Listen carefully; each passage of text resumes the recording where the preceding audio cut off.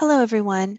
Ronnie Wink here, and today I'd like to share something with you called a kindness challenge. Have you ever engaged in a challenge with your students? If you have, you know that when you make something a challenge or a competition, students will buy into it. Excitement will grow, and it becomes easier to practice and teach that skill. You can leverage that competitive spirit to work on character education, or SEL. Character education is something that we must teach and cannot ignore. We must find the time to integrate character education into our curriculum to help prepare our students for the world. Character education is a continuous learning process that enables young people and adults to become moral, caring, and responsible individuals. It is a critical part of teaching our youth. The California Department of Education, or CDE, clearly emphasizes the importance of incorporating character education into the curriculum since students spend so much of their young lives in the classrooms.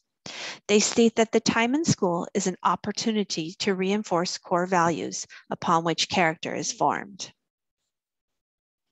The CDE cites the International Center for Leadership in Education, which has identified 12 guiding principles in character education to teach students in order for them to have successful relationships and become vital members of our society. The 12 principles are as follows: adaptability, which is the ability and willingness to change; contemplation, or the ability to think things through with proper care before taking action; courage or bravery; honesty, which is truthfulness; initiative, which is to take responsible action on your own without prompting from others;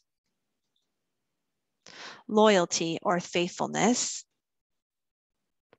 optimism, which is having positive beliefs; perseverance, which is trying hard and continuously in spite of obstacles and difficulties; respect, which is showing regard for yourself, others, and the world around you; responsibility or accountability for your actions; trustworthiness or reliability; and the last one, which can arguably be the most important, is compassion or kindness. While Jeff Bezos says that cleverness is a gift and kindness is a choice, the Webster Dictionary defines kindness as the quality of being friendly, generous, and considerate. We must teach kindness to our students by explaining what it is. It is important to start by defining kindness and giving them concrete examples of showing kindness to others. You can hold class meetings, read good literature about kindness, and explicitly point out kind behavior to each other. These will all teach students about what kindness is. And once students know what kindness is, you can engage in kindness challenges with them, leveraging their competitive spirit to become kind to one another. These can be as simple as or as complex as you want them to be, but the return will be worth your investment in time to teach and promote this skill with your students. So let's start with a big kindness challenge. In December, I did the 10 days of kindness challenge. Each day, I would turn over one number on the tree with an activity. For example, day 1 was invite someone new to play with you today. Day 2 was smile at everyone you come across, and so on. My students were so engaged in this challenge, they asked me every day before they got into the classroom how they could be kind to one another. When I would turn over a new number on the challenge, the excitement in my classroom was apparent. Each day, we would try to build on our actions by completing the current day's kindness act and all the previous days. I could visibly see the compassion grow in my students as they reported how they were showing kindness to each other. The best part of this challenge was that there was no tangible rewards. It was all intrinsic. They were learning to be kind for kindness' sake. Once I began the kindness challenges in December, my students begged me for more. So in January, I had my students buy in a little more to the challenge by giving me ideas to print on the back of these numbers. My students had some great ideas to show kindness, and of course, Some of them I had to tweak a little bit so that we were all able to show that kindness action in some fashion.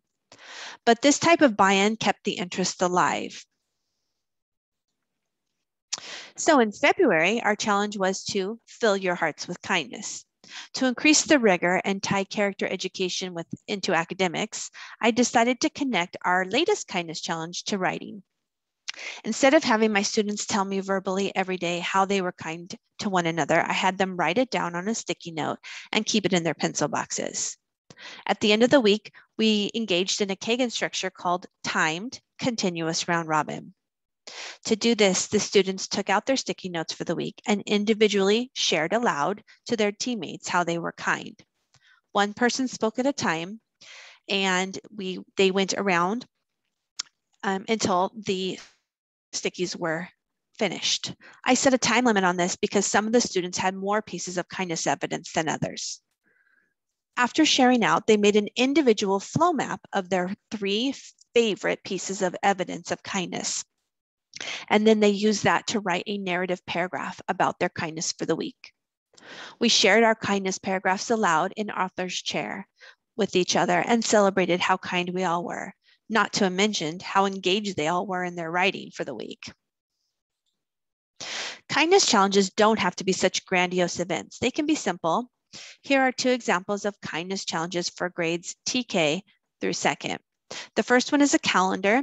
Each day, the teacher can read to the students the kind act, and the students can color it in if they showed that act for the day. The second one is a poster that can be placed in the front of the room with a new kind act showing each day. Students can be directed to this kind act. Simple, fun, and engaging, and most of all, compassionate. In 3rd through 8th grade, a daily challenge can be posted in the 20 Days of Kindness Challenge. This challenge not only has the students performing kind acts, but also the teacher is performing acts as well, thus modeling to the students how they can be kind as well. The kindness change is another example of a simple kindness challenge. In this example, the teacher can make a kindness chain like a paper chain that has a kind act on one side and a quote pertaining to kindness on the back. The students will be challenged to complete the act of kindness and reflect on that quote. They could even keep a journal where they write and reflect on the quote for the day. You will also have access to both of these and the previous 2 slides where these kindness challenges are linked. We can creatively weave in character education, and it is essential to make this a priority in our teaching. It's helpful to leverage other areas, such as combining character education with writing. That way you can make the time to fit in these lessons. It is possible, and the benefits are phenomenal. After all, it's time to be kind. Reach out if you'd like me to plan a kindness challenge with you. Let's plan and teach it together.